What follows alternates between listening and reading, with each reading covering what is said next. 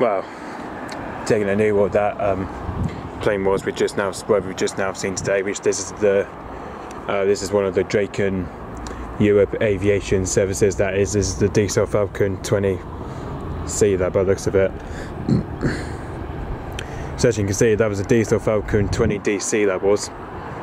We just saw coming over apparently.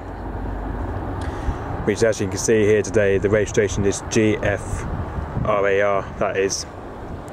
As you can see with the call sign is AMBER4. And as you can see, that's the call sign here, as you can see, which is the AMBER4 call sign we've seen today.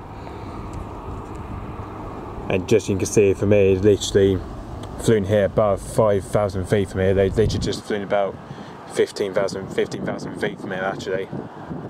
So it's literally just flown here about 15,000 feet from here actually.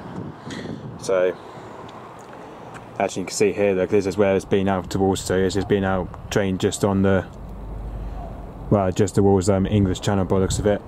It's been out on the coast doing some training though. And as you can see, this is where it brings back to apparently. This took off around, literally this took off at, it's based at Bournemouth Airport around 2:15 by the looks of it. So as you can tell, that's just been taken off at his base at Bournemouth Airport around 2:15 by the looks of it. It literally took off from this base apparently at Bournemouth Airport. This is where it took off from apparently, as he was on the ground about 2:10. So yeah, then he departed out from Bournemouth Airport just around 2:15. So yeah, as you can see now, he's now dropping down by the looks of it. Now at 38,000 feet by the looks of it. Let's see. Oh, he's now dropped at 13,000 feet now apparently.